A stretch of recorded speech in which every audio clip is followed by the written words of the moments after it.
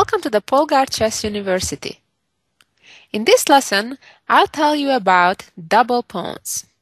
Double pawns is when two of the same color pawns are one on top of another. It's generally a big disadvantage because the pawn that's behind is very limited or is unable to move at all. Let's start with an endgame example. In this position, both sides have 2 pawns each. However, White's advantage is decisive because White has a passed pawn, while the other pawn of White's, the one on b5, is able to totally block, restrict both of the other black pawns. Let me show you how White would win in such a position. White would simply advance the passed pawn. And now Black has no choice but go down, as the 2 pawns cannot move, only the king can. White advances further, supporting the pawn to advance. And after these king moves, the pawn reaches the 7th rank. And here the problem is that, of course, White will not make stalemate by playing king e6, but will go to c7 with the king and simply picking up Black's pawns on the b file, then moving out of the way and promote the b5 pawn to a queen. For example, king captures, and after king c5, White can either push the pawn right away or first move the king out of the way, protecting the pawn, and then start pushing the pawn towards the promotion square, and the pawn is unstoppable. Let's compare this position to a very similar position, but that has a huge difference. The only difference from the previous position is that while in that position Black had a pawn on b6 instead of a7, we moved that pawn to a7 here. That ends up being a tremendous difference that totally changes the outcome of the game. Here, if White tries to do the same method, advancing the pawn, and then playing king e4, the difference is that Black now has a pawn that can actually advance and try to become a queen by playing a5. Even though White can do en passant, Black will just recapture. And of course, the game will end in a draw. White will be busy making sure the black pawn doesn't get promoted, and Black will be busy holding off White's passed pawn. So, for example, the game could finish by playing king d4, a5, king c5, captures, king b5, and Black's pawn is lost, and therefore the game is a draw. These last two examples just illustrated very effectively the difference between having healthy pawns side by side versus having them doubled up. Let's move on now to a middle game position. Here is our next position, and if we look carefully, we'll notice that Black has an extra pawn in this position. Other than that, there is equal material, even though White has 2 bishops versus Black's 2 knights. Materially speaking, at the moment, Black is ahead. But it is White's turn, and that makes a major difference. But where are the double pawns, you may ask? Well, for now, they are nowhere. That's the whole point. We need to make sure that Black will have them. So what's the move? Well, The move that achieves that goal is bishop captures knight. Generally speaking, after we castle, we always want to avoid such a trade when we need to recapture with the pawn, because not only that the pawn structure becomes horrendous and much inferior than white's pawn structure on f2, g2, and h3, but in this case, even more importantly, white gets a very strong attack because the g file has opened and white already has a bishop on d3 pointing towards black's king side. In this particular case, white has an immediate win by making a very aggressive move. Try to think for a moment and figure out white's next move. Yes, it's correct. Moving the queen to h5. It's a decisive move because now both the white queen as well as bishop aim towards that h7 pawn. Of course, if the queen could capture that, that would be checkmate right away. Black has no way to protect the pawn. Blocking it by moving the f-pawn would only delay the end by a move because the bishop would simply capture. And moving the rook away to e8 would still result in an immediate loss for black after checkmate with queen h8 as the white rook stops the black king from escaping. Well, what's the moral of the story? From black's perspective, try not to allow something like that because it usually doesn't end well. Of course, after bishop takes knight, if black does not recapture with the g-pawn, white would just win a knight, which is a major advantage. Of course, as black, if you happen to get to such a situation, the best you can do not to capture the white bishop on f6 after bishop captures knight, but make another move and try to avoid further loss of material or checkmate. Let's move on to another position. And here we are. In this position, white has a small advantage because white already occupies the only open file, and also white has a bishop while black doesn't. In normal open positions, bishops typically are a slight advantage over knights. And bishops are ideal pieces to create pins. Well, that gives away what white's next move should be. Of course, white is not quite developed. There is one more piece that needs to be developed, and that is the bishop. And it has an ideal place to go to g5, creating a pin over black's knight. Now, this is a very important type of situation that you will face over and over throughout your chess games. How to deal with such pins is very important. If you would have a dark squared bishop as black, you would try to position it on e7, so your knight's mobility wouldn't be limited. Of course it is at this very moment, because if that knight would move from f6, black would lose the queen on d8.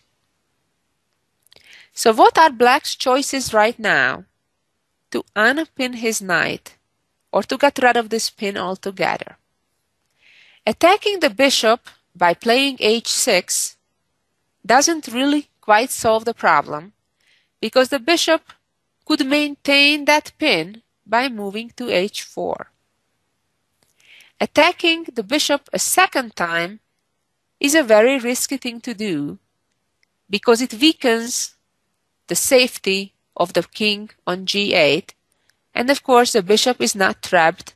The bishop could simply move away. Also, in such situations, you need to consider the possibility of white sacrificing the knight on g5 and getting 2 pawns for the knight and developing an attack. However, the safe and solid bishop retreat to g3 definitely gives white at least a solid advantage. Let's go back to the position after the pin with the bishop on g5. How about moving the knight to e7? Now, black, on the following move, may move his knight out of the way, for example, to e4, because the knight on e7 is of equal value to the white bishop, and the knight on e7 is protected by the black queen. The problem now is that the queen no longer protects the knight at this moment, and therefore the bishop is able to capture the knight and again create a very unpleasant situation for black, not as bad as in our previous example, where white had an immediate mating attack, but even here the attack is quite dangerous, and white here would continue by playing knight to h4, opening up the diagonal of the queen from d1, and the queen would move on the following moves, probably to h5 or g4, depending on how black continues. Again, let's go back to our starting position and go back again for a moment to the situation after bishop g5. You may wonder, but what does white threaten to do? Well, if it would be white's turn again, white would play knight to e5, because after that, black could not trade the knights well, because the white pawn would capture back on e5 using that pin.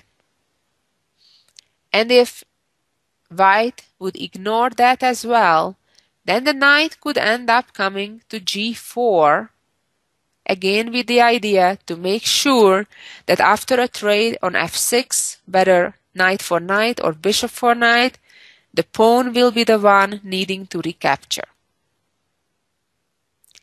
Let's talk for a moment about a move like rook e8. Well, in that case, white could trade rooks.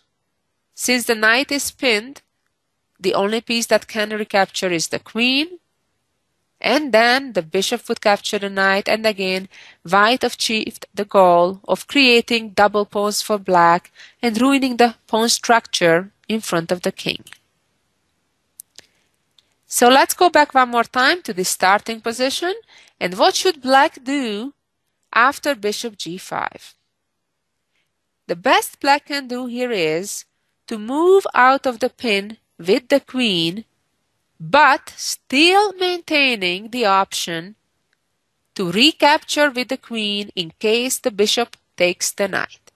Therefore, moving the queen out of the pin to d7 would not be correct, because after bishop takes, again the pawn would end up capturing on f6. So the correct square for the queen is to move to d6. The queen is out of the pin. The knight is free, threatening to move into e4, for example. And if the bishop captures the knight, of course, the queen will be the one recapturing. A very typical situation that I bet you already have or definitely will face at some point during your games. Let us see now a couple of examples from real tournament games. This position is played in one of the most famous historic tournaments, the Candidate Tournament in Zurich, Switzerland in 1953.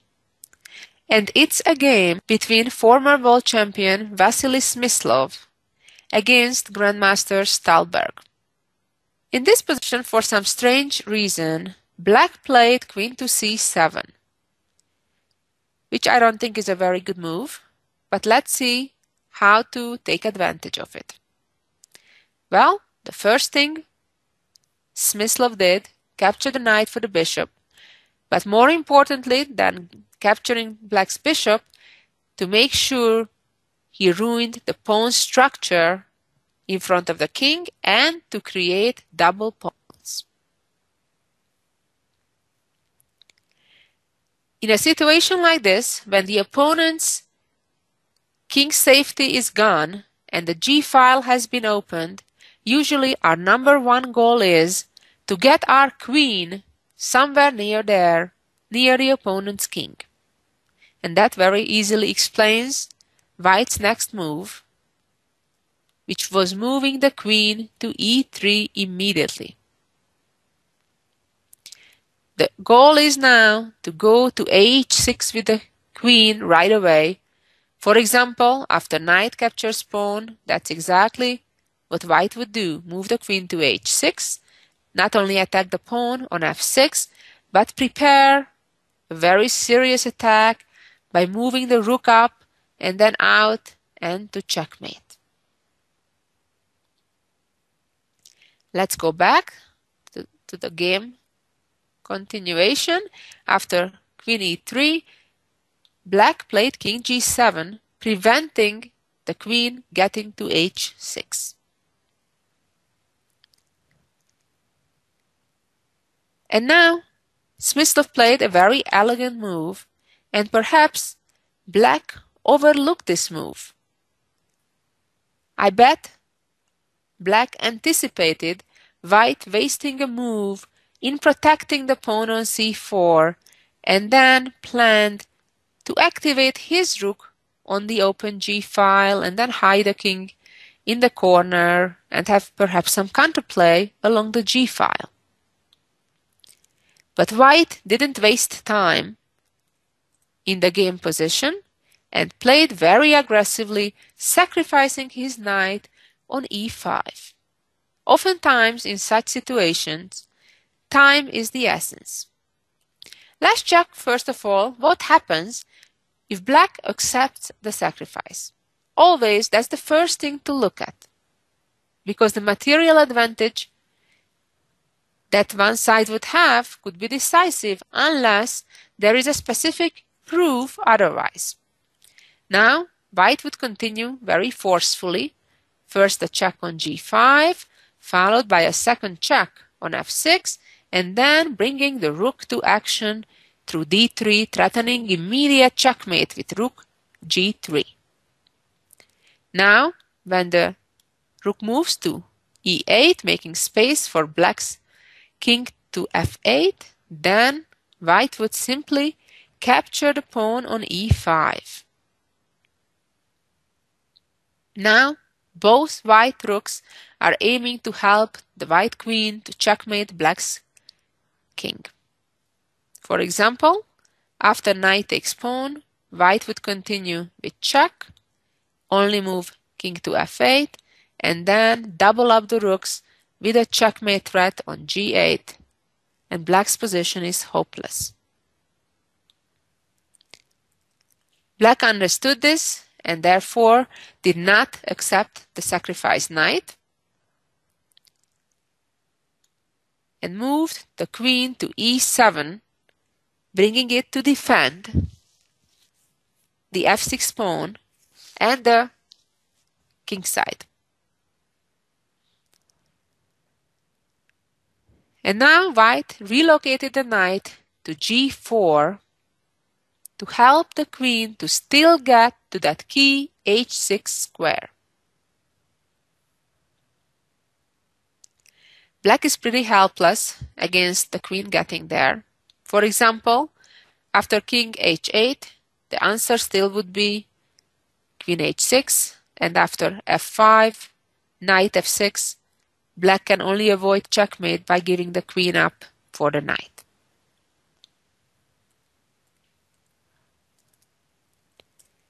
Again, let's go back to the game where black responded by playing rook g8,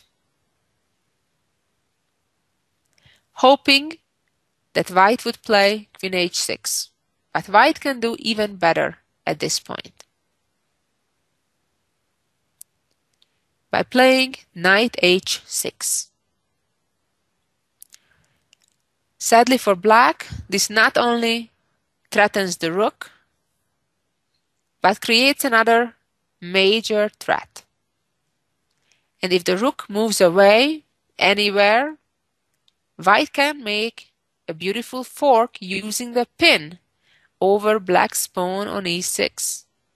As now, after pawn takes knight, queen takes, and white won an exchange and has a winning endgame. In the actual game, after knight h6, black realized this deadly threat of knight f5 check and moved the queen out of the pin. And of course, white just captured the rook, and after black captured the knight, white safely protected the pawn on c4, and then in a few more moves won the game. A simple but very instructive way of playing such and similar positions by the famous world champion Smyslov. Let's see another example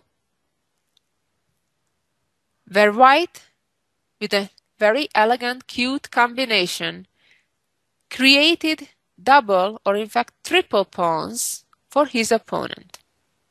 White to move and gain strategical advantage. What's the move that white should play here? This is a game between two former Soviet grandmasters, Malanyuk and Andrianov, played in 1982. Well, here the move is queen takes knight, a temporary queen sacrifice, and then bishop takes queen, pawn takes back, and the goal has been achieved.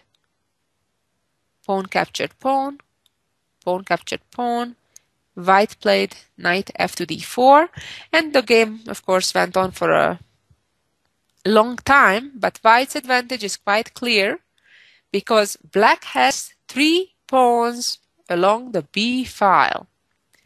As we can see, none of them can really move. Therefore, if you look at the other side of the board, where white has 5 pawns nicely connected, it really seems like white has an extra pawn on this side of the board because black has the 4 pawns only opposite those 5.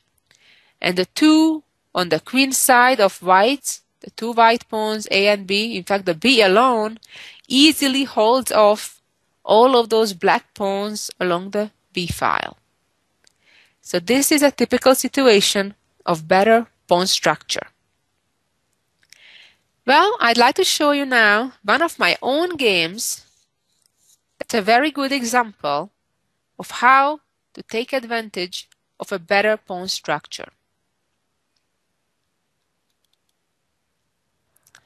I played this game in Spain in 1991, and I had the black pieces.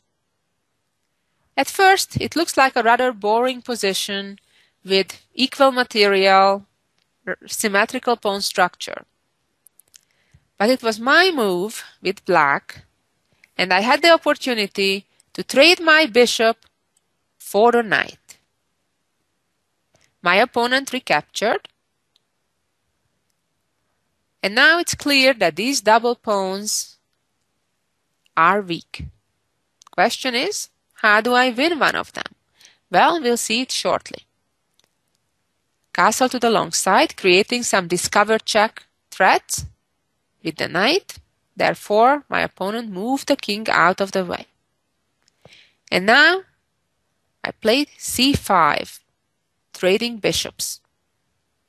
My opponent didn't have too much choice but trade bishops, although it may have been better in this particular case to move the bishop to f3 instead of trading it on b7.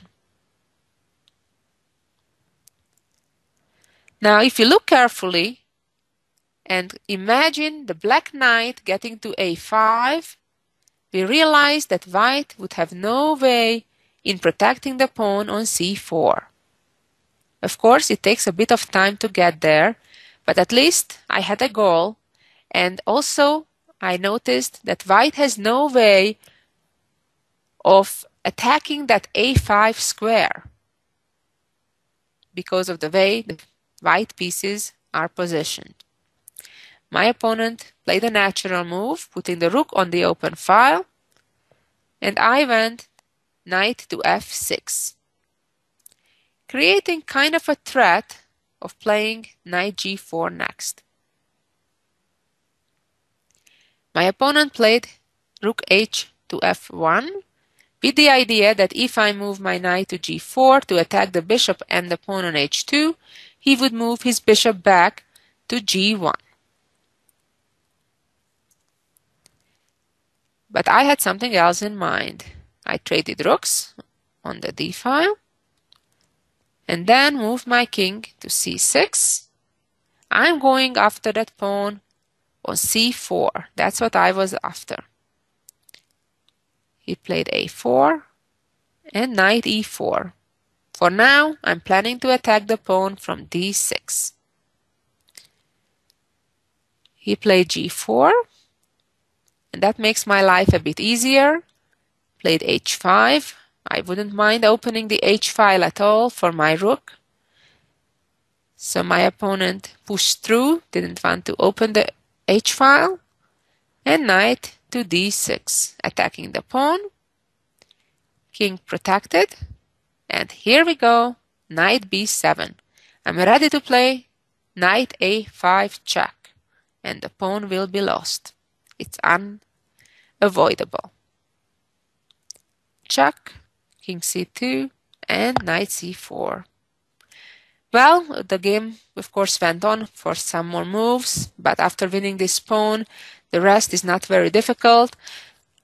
I simply followed up by playing a6 and b5 and creating a passed pawn on the queen side, and won without much difficulties. And finally, as usual, I'd like to close the lesson with something absolutely brilliant.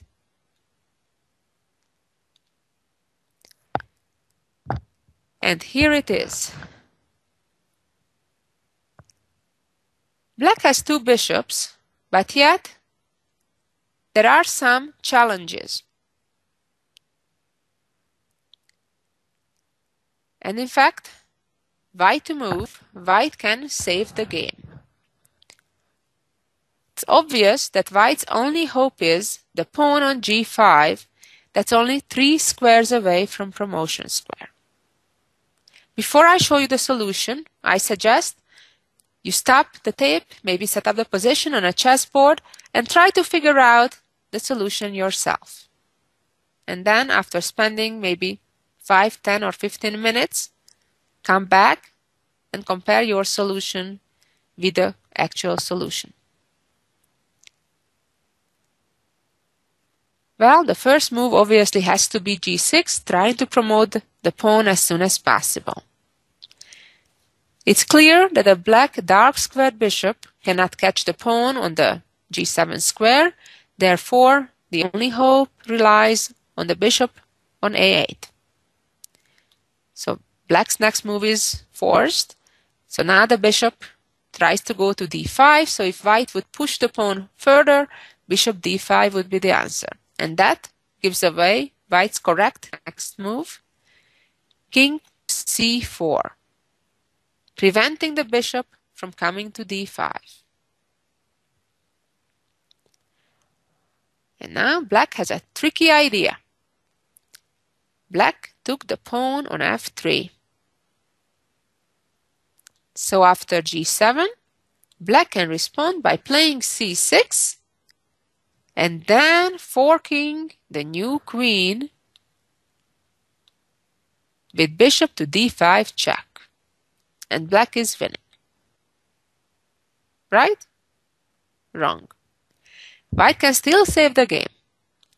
Queen captures bishop, pawn captures. But how can white save this game? Look at this. King takes pawn. Even though black is a full bishop ahead, black cannot save his pawns. White is about to capture the one on d5 and then the c pawn, keeping black's bishop busy. The king will go after the last black pawn and draw the game. But what if black protects the pawn? It's stalemate. Isn't that cute? Well, I hope you had fun, enjoy the lesson, and avoid having double pawns. Until next week, take care.